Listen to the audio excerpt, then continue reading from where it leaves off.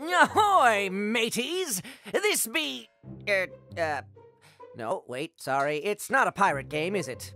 It's a 3v3 steampunk airship combat adventure thing. Forbidden Skies is a game of strategy, luck, and teamwork. You and the two people seated in close proximity to you at the table are the crew of this airship. A glorious, mechanical wonder of 19th century fictional scientific prowess. It's pretty great, right? Your ship's hull has 10 hit points. If it loses all 10, your ship explodes and you die. A nasty, horrible death. And, to top it off, the other team wins, which is even worse. So maybe try not to let that happen. Every time a space on your ship takes damage, put one of these little damage tokens on it. Or use one of these for 2 damage points. Or these for 3. Once a space has 3 damage tokens, any more damage it receives goes straight to the hull. Except the balloon, space 1670. It can't take hull damage, so once it's got 3 damage, it just doesn't take any more. Stupid cheater. Anyway, do whatever you can to keep these things off your ship. But back to the crew. You 3. One of you will start as the captain. One will be the gunner. And the other one, probably the runt of the litter, gets stuck as the engineer. Of course, these roles don't really mean anything after setup, but we all know that the engineer's a big dumb duty head. The captain starts the game with 3 cards from the captain's deck. The engineer with 3 cards from the engineering deck, and the gunner with 3 cards from the armory deck. You'd think it'd be called the gunnery deck, but you'd be wrong. After you've been dealt your cards, you can configure your ship's guns. You've got 5 empty gun slots, spaces 3, 4, 6, 7, and 15. Pick 2 of them to put any guns you want in. Choose wisely, because a gun can't shoot at things it can't see. And what can a gun see? Nothing. Guns don't have eyes. It's a gun, not a potato. But let's pretend they do, just for a second. The line of sight for a gun in spaces 3 and 4 is directly in front of the ship to directly to the appropriate side. It looks like this. Guns in spaces 6 and 7 can shoot at anything in a 180-degree radius along the sides of the ship. And the rear gun that nobody ever uses, space 15, can shoot at stuff behind the ship, like this. When the ship's facing diagonally, this is what the line of sight looks like for front guns, side guns, and the rear gun. Got it? Good, let's move on. After you've oh so carefully selected your ship's guns, it's time to put your player tokens on the shipboard.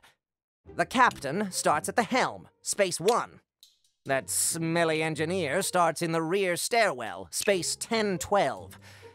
Right next to the engines. Oh, I just got that. It makes perfect sense now. And the gunner starts at one of those guns you just put down. I don't know why, because he's probably not going to be able to shoot anything on the first turn, but hey, what do I know? It's not like I made this game or anything. Now you need to decide which team goes first. I recommend a friendly round of mud wrestling. But if you'd rather just roll the dice or something, who am I to judge? The first team to place their ship is at a bit of a disadvantage, because you don't know where the bad guy's ship is yet. But hey, you get the first turn, so you've got that going for you. Place your ship on the game board in any space behind your team's line, and you can face the ship wherever you want to. I mean, I don't know if I'd put it that way, but you do you. So, you've got your cards, you picked your guns, you placed your ship. Lucky you! Now you get to play the game. On your turn, every player on your team can move about the ship up to 2 spaces and take 1 action. Or if you're too lazy to move, take another action. Why not? You've earned it. You can also play as many cards of one type from your hand as you'd like. You might end up with cards from any one of the 3 decks, and you can play any of them. But you can't play some red ones and some blue ones all on the same turn. Why? Because I said so, that's why. Geez, you ask a lot of questions. You also can't move through solid lines. That's why some of them are dashed like this, see? You didn't think they're drawn like that just for funsies, did you? The actions you can take depend on the space you're in. There are 2 actions you can take from anywhere, though.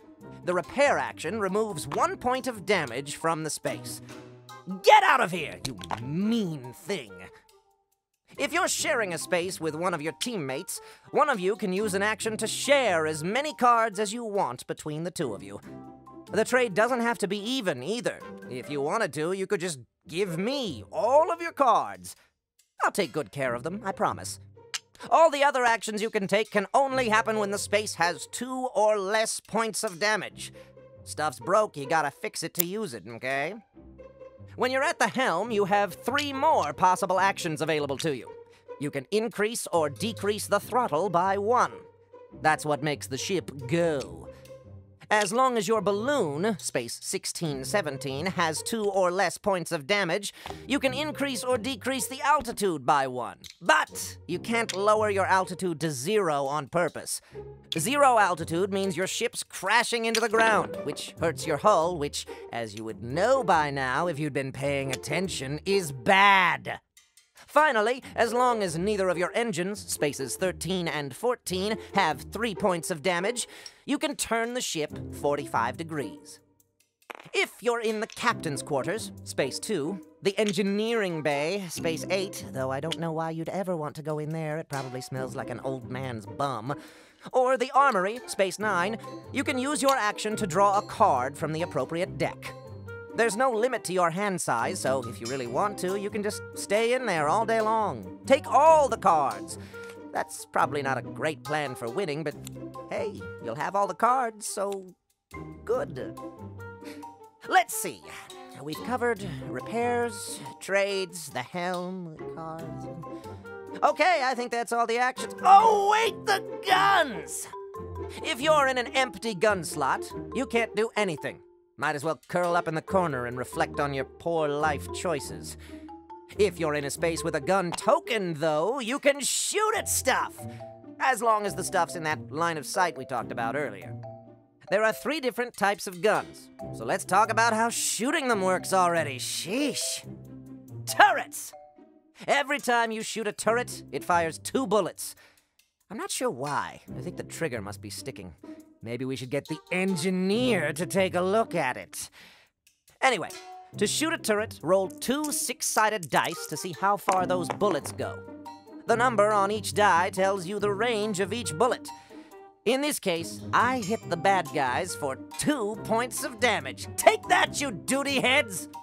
Roll the 20-sided die to see which space on their ship takes that damage. But if you roll a 16 or 17, the balloon only takes a maximum of 1 damage point. Cheater.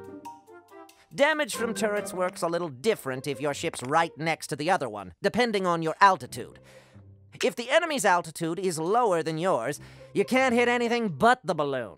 And as you'd know already if you'd pull that cotton out of your ear holes, turrets can't deal more than 1 damage to the balloon at a time. Cheater. If the enemy's altitude is higher than yours, though, you can't hit the balloon at all. So if you roll a 16 or 17, just roll again. Cannons! Cannons are dangerous, both to whatever they're being shot at and to whoever's shooting them. But if you're into that kind of sadomasochistic thing, listen up. Cannons can only be fired at targets of equal or lower altitude. So make sure you yell at your captain really loud if he lets the other team get higher than you. Hey! Fly higher, stupid! When you shoot the cannon, roll the 20-sided die and deal 1 point of damage to the space you're in. But if you think that's bad, wait till you see the other guy. If you're right next to the other ship, your shot hits even if you roll a 1. If you're 2 spaces away, a 5 or higher makes contact. At 3 spaces away, it gets a little tougher because with anything less than 15, your cannonball misses. You just took a point of damage for nothing. Way to go, genius! At 4 spaces away, you may as well just forget about it because you need to roll a perfect 20. When you hit a target at the same altitude with the cannon, roll the 20-sided die again and give that space 3 points of damage. If they're at a lower altitude, give the balloon 3 points of damage, and roll for another random space to hit for another 3 points. Haha! Destroying your enemies is so much fun. Flamethrowers! The flamethrower can hit targets 1 or 2 spaces away at equal or higher altitude. Roll the D4. The Mighty Ducks decide to go to graduate school. Roll the 4-sided die. If the target's right next to you, you're going to set as many spaces as the number you rolled on fire. If the target's 2 spaces away, subtract 1 from your roll. When you hit, roll the 20-sided die to pick the first space you set on fire. For the rest of them, pick adjacent spaces. And for the purposes of the shipboard, adjacent means any space bordering the one in question, whether it's a dotted or solid line. Except the balloon. The 2 stairwells, space 5 and space 1012, are the only ones it's adjacent to. Cheater! For every space you set on fire, put one of these lovely little fire tokens on it. The flamethrower doesn't deal any damage right away, but you don't need me to tell you that fire is bad, do you?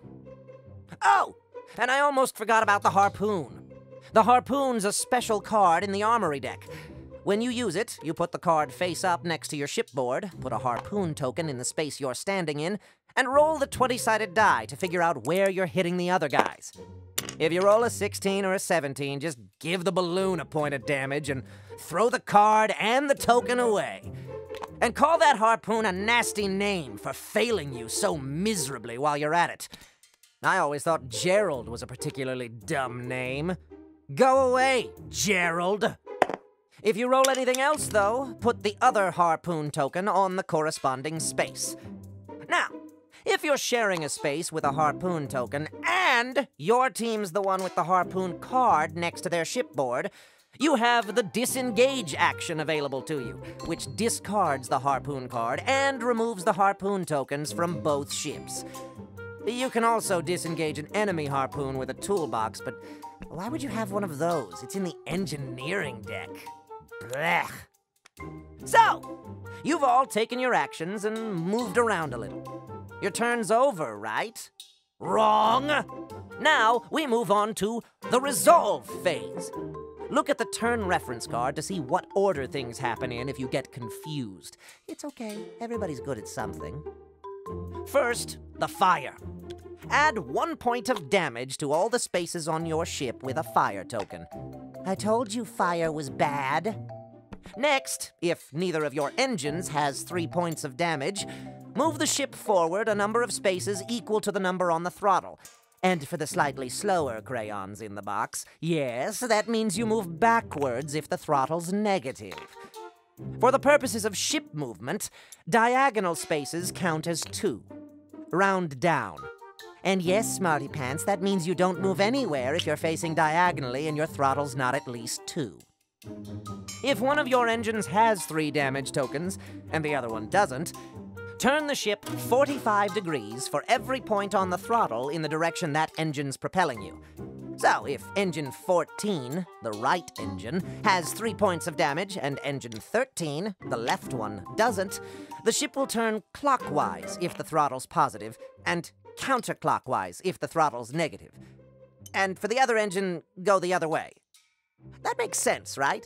The words sounded better in my head than they did out loud, but you know what I mean. You're a smart person. Well, mostly. If both engines have 3 damage, the ship just doesn't move. Next, the harpoon. If there's one active, move both ships 1 space closer to each other. If at any point ship movement causes the 2 ships to occupy the same space, stop moving! Disengage the harpoon if there is one, and resolve as follows. When both ships are at the same altitude, roll for a random space on both of them, and deal 1 point of damage. Then, move whoever's ship isn't resolving their turn away a number of spaces equal to whatever movement's left. Or 1 space, whichever's bigger. If altitudes differ by 1, the lower ship's balloon is dealt 1 point of damage, and move it away a number of spaces equal to whatever movement's left. If altitudes differ by more than one, just keep moving as normal. Nothing to see here. Move along. And if you're supposed to stop moving on this space, just stack the ship with higher altitude on top. If an altitude change brings two ships on the same space within one altitude, resolve the collision before you do anything else. If your ship runs into the edge of the board, guess what? You just crashed into a mountain. You lose 1 point of hull damage, and your ship stops moving. Oopsie daisies. Next, look at your balloon. If it's got 2 or 3 points of damage, lower your altitude by 1. And if that means your altitude is 0, lose a hit point from your hull. That'll teach you to be more mindful of your helium supply, won't it? Finally, roll the 20-sided die and see how it stacks up against the number on the calamity tracker around the outside of the game board. If you don't beat that number, draw a calamity card. Calamity means bad, by the way. Whatever the card says affects your team, and you discard the card. Advance the calamity tracker, and now your turn is over. Time to let the other guys move toward your inevitable demise. Best of luck, though. And that's how you play Forbidden Skies. Enjoy losing horribly to a far more experienced and better-looking crew. When you get confused later, don't feel bad. Just come watch this video again. Or, better yet, learn how to read and open up the rule book. Have fun now!